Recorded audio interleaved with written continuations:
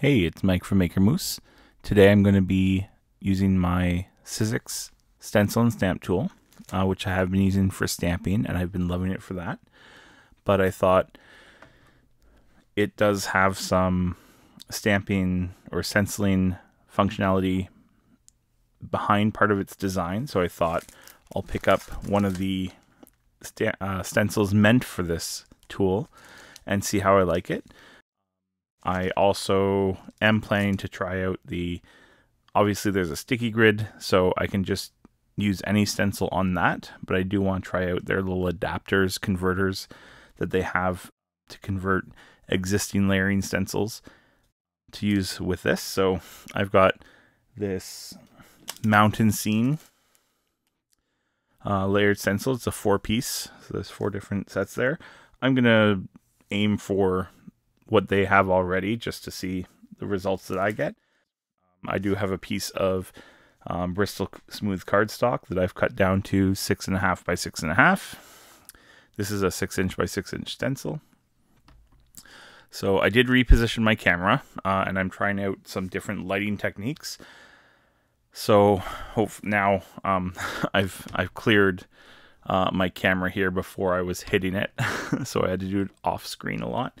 So I don't need this for what I'm going to be doing today. I've also got my Simon Hurley dye inks here. I'm going to be using 6 for this stencil.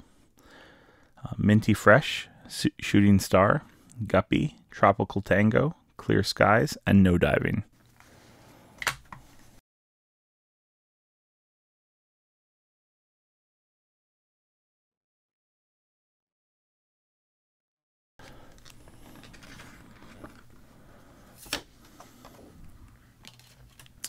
So it should be a little darker here, then get lighter over here. Stencil 2.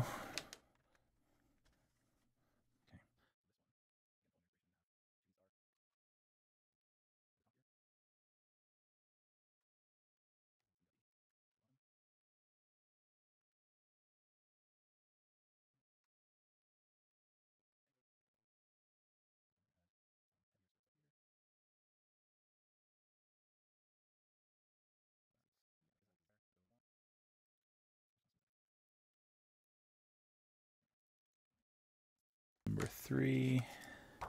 And now since I am using dye inks, I can use the same color. So I could have used a light hand of Tropical Tango for stencil number 1, and then for stencil number 2 I could have added a deeper layer.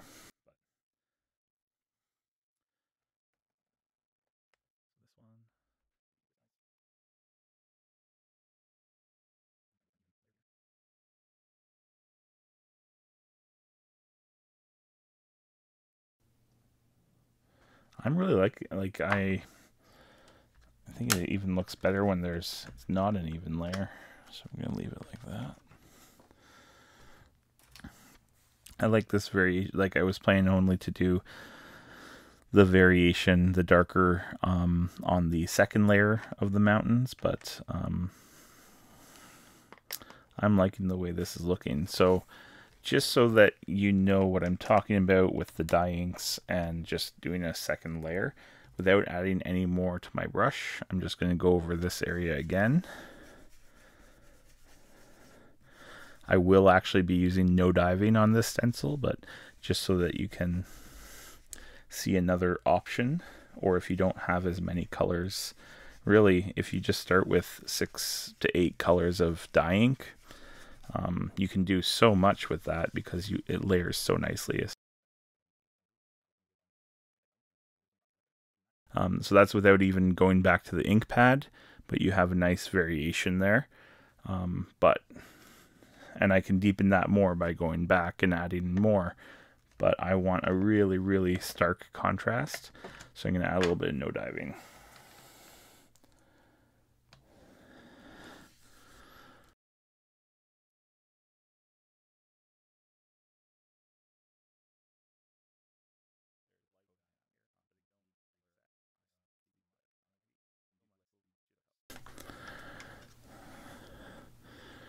Yeah, I like that.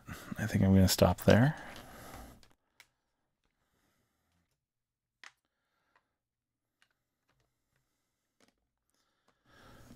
So that was really, really simple, really quick, especially the lining up. Usually I don't even use a sticky mat. I just hold things in place.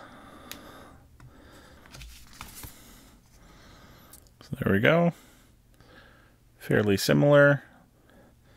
I might as well add the splatter.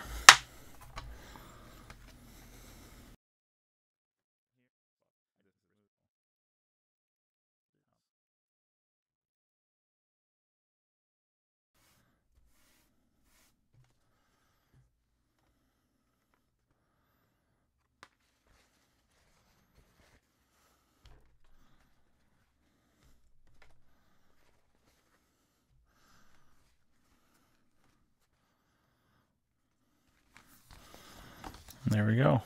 There's Stencil My Stencil. I am going to now try this. I thought, oh, I'll do it later, but I might as well do this in more of the colors I would want to use for the card that I have in mind when I bought this stencil.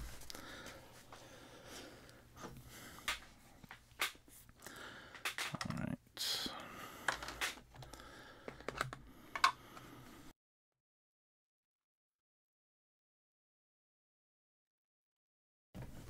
And so for these mountains, I'm only using two colors, woof and gur. So I've started with the woof here. I'm doing a second coat with the stencil number 2.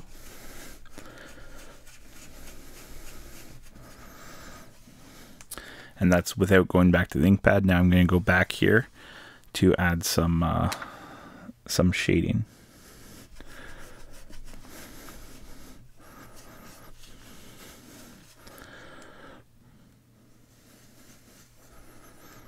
See how that looks.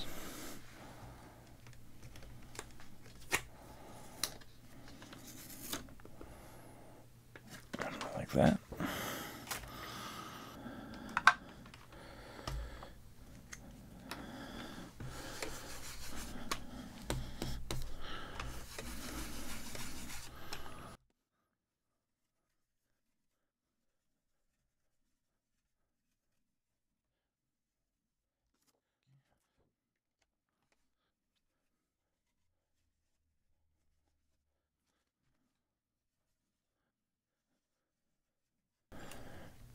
Let's see how that looks.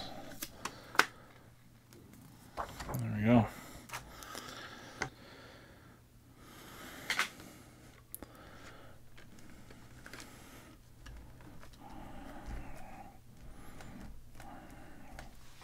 Okay, so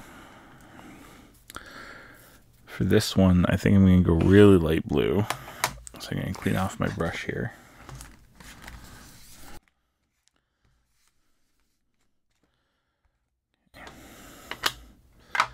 So this is Breakup Blue.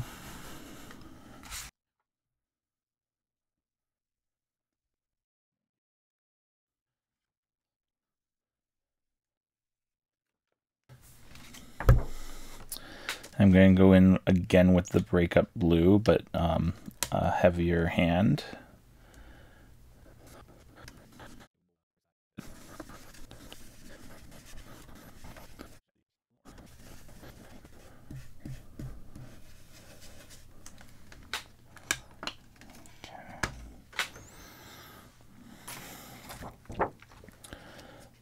And so remember, I haven't changed colors here. This is still Breakup Blue. This is the color I started with. We're just going on more ink, heavier hand.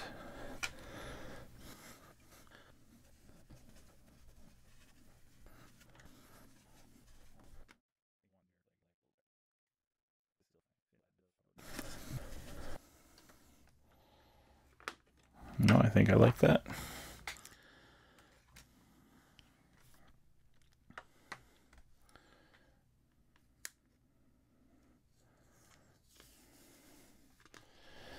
And I didn't add,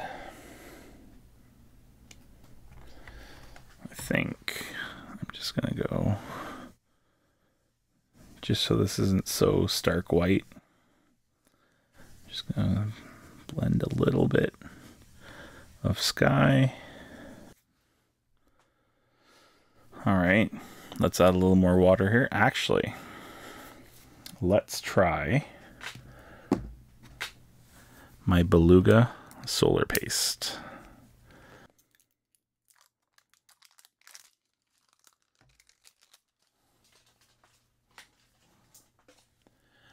I've been looking for any excuse. This has been sitting on my desk for a couple days now, and I've been looking for any excuse to open it. So this is it. I'm going to grab a small glass bowl. I'll be right back.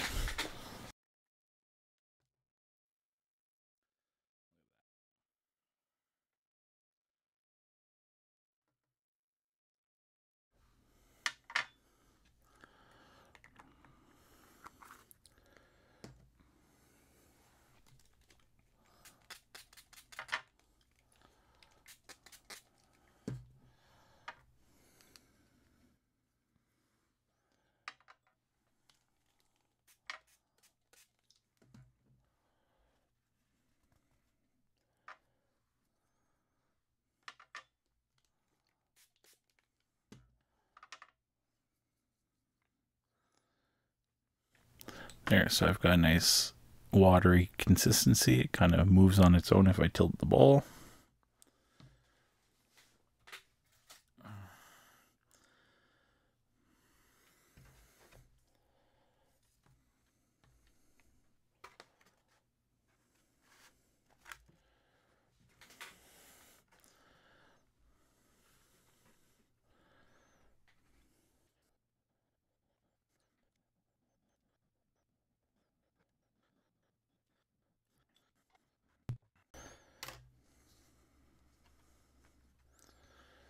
So while it's wet, I'll see if I can get a little bit to show there.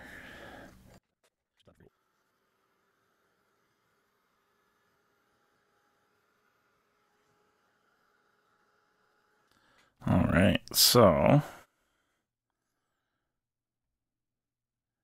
it's definitely more subtle than the Cross My Heart was when I did it onto card background, but that was a different color.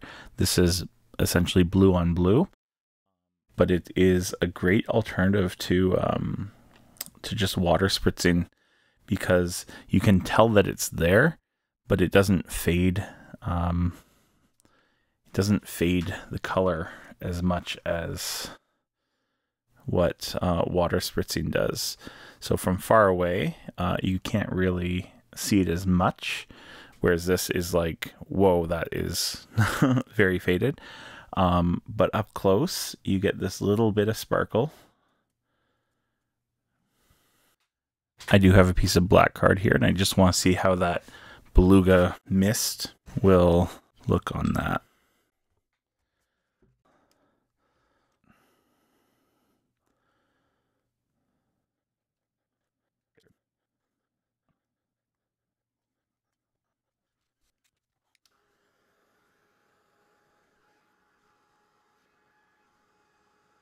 So there's the exact same watered down beluga splatter on black cardstock. And then on white cardstock with blue ink. So what a difference, eh?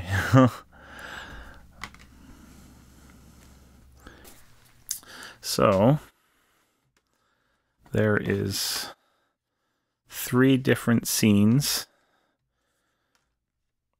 with 3 different color schemes. There's so many options here. So this was all done with one single color. This one I used 2, and then this one I think I used 4. So you get a greater differentiation when you're using multiple colors. But I like how subtle this is. This is going to be perfect for like an Arctic scene. This one, yeah, this one I think is my favorite so far. I'm going to try some green ones as well, and I might do more browns, but hopefully you'll see some new mountain cards from me soon, and I'll definitely try and post these on Instagram when I get a finished card out of each of them. So thanks so much for watching. That was my first use of the Stencil and Stamp Tool, using it for stenciling, and that was the mountain scene. from Sizzix. Thanks so much for watching. If you have any experience with this tool yourself, please let me know. I am so excited to hear everyone else's thoughts, but so far I am very, very happy with this tool. I love the size of the stamping surface, and if you want to see more videos specifically on this tool, let me know. We'll see you in the next video. Thanks for watching.